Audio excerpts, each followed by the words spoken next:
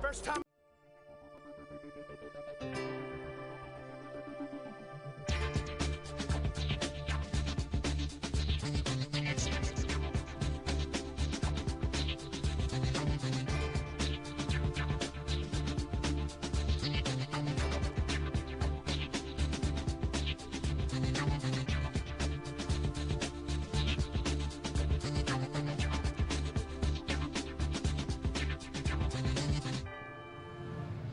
Okay, welcome back to SiliconANGLE's theCUBE, our flagship program. We go out to the events, extract the signal from the noise.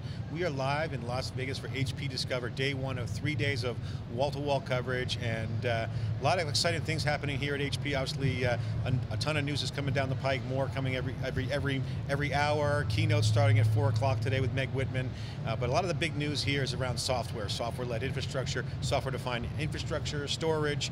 I'm John Furd, the founder. My co-host is Jeff Frick here, and our guest is Dave Donatelli, the EVP and General Manager of HP Storage. Dave, welcome back to theCUBE. Great to be here. As always, it's always fun to have you here because you run a very large business of HP. It's getting bigger every day.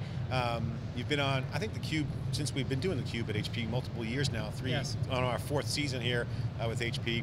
HP has a spring in their step right now. I was just commenting on the opening about the culture here. People are smiling in a good way. They're happy, they're approachable, they got a spring in their step, but they're still working hard. So how is business? And then we'll talk about the announcement. Sure, well, we're excited at HP. We talked about going on a 5-year journey to really change the company. We think we're making tremendous progress with it. You saw, our financial results for the first half of this year have beaten Wall Street expectations in both quarters. And we talked about really this being an IP-led turnaround for the company. And we've been introducing all kinds of new and exciting technologies across our entire business. And we think not only is that important, but we find ourselves at an incredibly important time in our industry, where I think the industry is undergoing its most significant change in probably the last 20 to 25 years. And we're excited about the technologies we have, both in the current world and to help people get to the new world. When we first did an interview, when you were first time on theCUBE, we were talking about big data, and big data was just kind of, was in the early stages of Hadoop and Apache, and it didn't really hit the mainstream radar. Now, obviously, big data is going supernova right now in the industry, but also you said multi-vendor open was always a big philosophy. Yes. How is that accelerated? I don't want to talk about big data because we're going to have more guests on from HP, but specifically to the multi-vendor open, take us where it is now, because right now, software-defined, fill in the blank, yes, is really the hot trend and it's relevant. So, and how is the open multi-vendor positioning helping you guys from a product and customer leadership perspective? So multi-vendor and open runs across really our entire product set. And I'm sure you'll have folks from PPS on, they'll talk about how they're multi-OS, multi-platform now. If you look in our space, the EG space, our cloud system now has approximately 1,000 customers out there. And that is built on OpenStack, and as well as our own HP technology, but supports multi-vendors, multi-vendor hardware, multi-vendor in terms of virtual devices supported, virtual machines supported, and multi-OSs. And then if you look at today, we made some more announcements in the storage space, if you look at software-defined storage. And there we have both direct storage products as well as backup products that support multiple hardware vendors, not just HP, but others, multiple virtual machine types, multiple OS. So we think it's a key part of our strategy, whether it's in storage, whether it's in networking, whether it's in servers.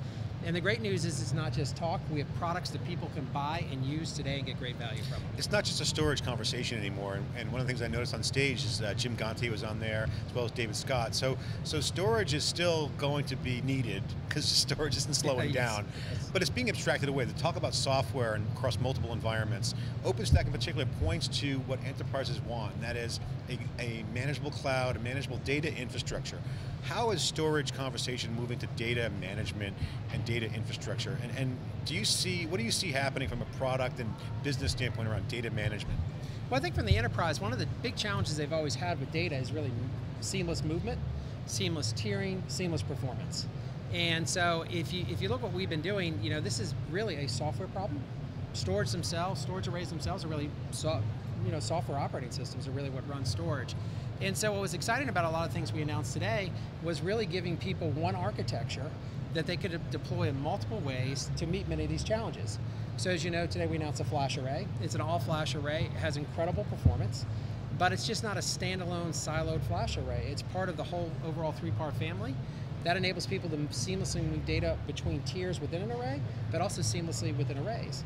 So as companies have to deal with this influx of data that they're seeing, they want to be able to do that with less management time, they want to do that and store less data, and they have to do that at a lower cost. And we think we're addressing all of those, and that's why you're seeing so much growth in our storage business currently. Our converged storage products last quarter grew 48% year over year, much faster than and the market. 3PAR has just been a great leader there. And Jeff and I were talking before you came on. We always talk about startups, and startups always have that shiny new toy. And Flash has been a big part of the startup scene in terms of growing companies. But HP really doesn't just jump into things. And you run a pretty large part of the business. And now Flash is into the portfolio, right? Mm-hmm. So what have you learned, and what do you see Flash? How does that fitting into the because you have a huge install base, and you got new customers you're attracting. So you have to make the right calls on Flash. And so what is that? How do you see that evolving? What's the beachhead for today? And you land and grow. What's the strategy? Sure, and just to talk about startups for a second, if you look at 3PAR, and we'll talk about how that's morphed into Flash, when we bought them, they were doing approximately $190 million in revenue. We announced last quarter, we're in excess of now $1 billion annual run rate. So we've seen huge customer acceptance, huge scalability with that. And if you look how Flash has evolved, several years ago, 3PAR had the ability to have Flash within the array, and then the ability to automatically move data amongst tiers. And that was all good. But we've also seen a need really to have just full Flash arrays as well. And there's a lot of startup activity, as we discussed, in that space today. The challenge is that customers have been faced with what I call a compromised solution. So traditional storage, if you will, old line storage, did not have the bandwidth, I'm talking about non-3PAR, did not have the bandwidth to really exploit the full level of Flash. So in essence, they could support Flash drives, you could put them in there, but you wouldn't see the full performance because the array would bottleneck out. Startup said, let me solve that problem. I will get you a very non-bottlenecked Flash array. The problem was it had no software on it to help manage it, make sure it's resilient, do all the feature function that people want. What we did today is say, we'll give you the best of both worlds. 3PAR by its architecture is non-bottlenecked, so we can see the full performance of Flash. At the same time, we have that full software stack that it gives you all the feature function you need for the enterprise, and it's part of a bigger family. So you can have an entry-level 3PAR, a Flash array-based 3PAR, all the way up to a high-end 3PAR. And we think that's very, very unique. And then where it's going is that HP is already working on next-generation technologies here. And these are non-volatile memory technologies like MemoStir, which I think we've discussed on the show before, which are going to bring even more non-volatile, high-speed into both servers and storage, and it's going to completely change the infrastructure stack, I believe. So the software, on my Forbes article I wrote, you talked about the storage business change. Craig Nunez, I quoted him because I had a great interview with him as well. It's really a new face to the storage industry, and I use that kind of generically because it's now a little bit more comprehensive in terms of product mix. So I have to ask you, obviously the old storage world, which you've been a big part of going back to your career, has changed a lot. So I want to get your personal perspective. I mean, I won't say which companies do this, but there's all these reports like people are put into buckets, you're pure play storage. I mean, how has the storage company changed relative to this new industry landscape? Because now you have some customers saying, I don't care what I buy for storage, I want software, or I'm going to store on HP, EMC, IBM. So storage is becoming a commodity, and that's just a natural progression. So now the software conversation is on top of it. So my belief in general is it's not becoming a commodity. I think because of all the feature function that has to go in there, which is, you're correctly saying, is driven by software. And again, when we talk about software and operating systems, I'm not talking about Linux or Windows. I'm talking about specifically written storage operating systems. We think is what's happening. But I think what the bigger picture is is that for 20 to 25 years, we've talked about everything individually: storage stack, networking stack, server stack. In the new world, those are all merging. So you can't just be a standalone, and you can't just design in that vacuum anymore, because it's not going to work with the other two parts. So you're saying silos don't work? Silos will not work going forward.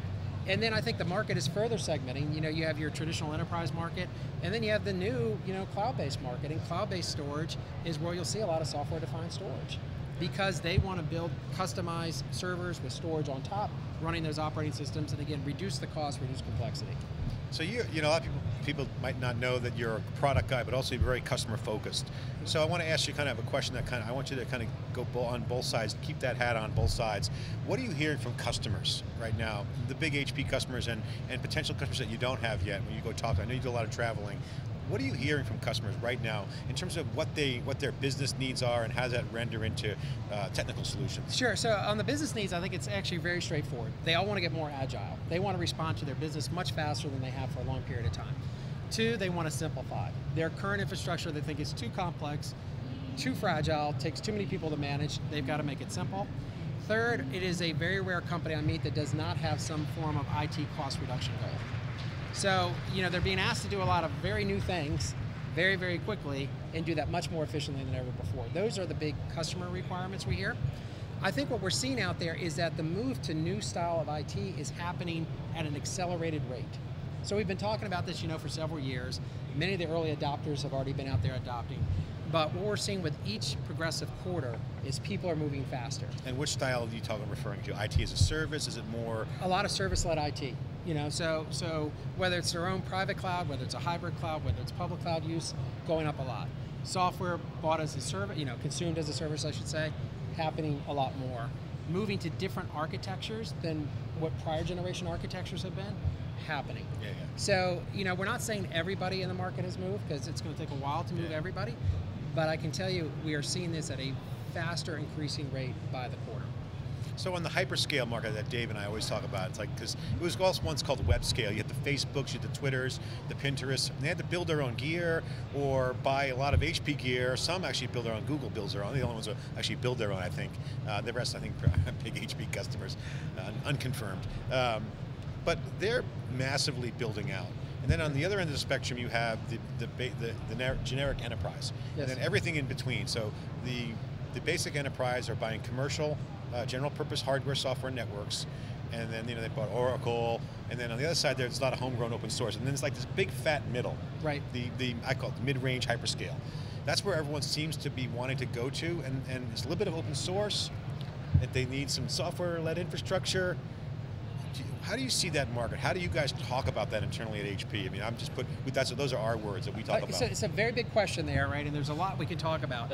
I think at HP, our advantage is that we play in today's market, which is what you described, the current enterprise, but we're also very big in the cloud market. And obviously the cloud market is doing things very, very different. Like you said, much more open source focused, much more scale out focused, new storage, new networking, new server technologies.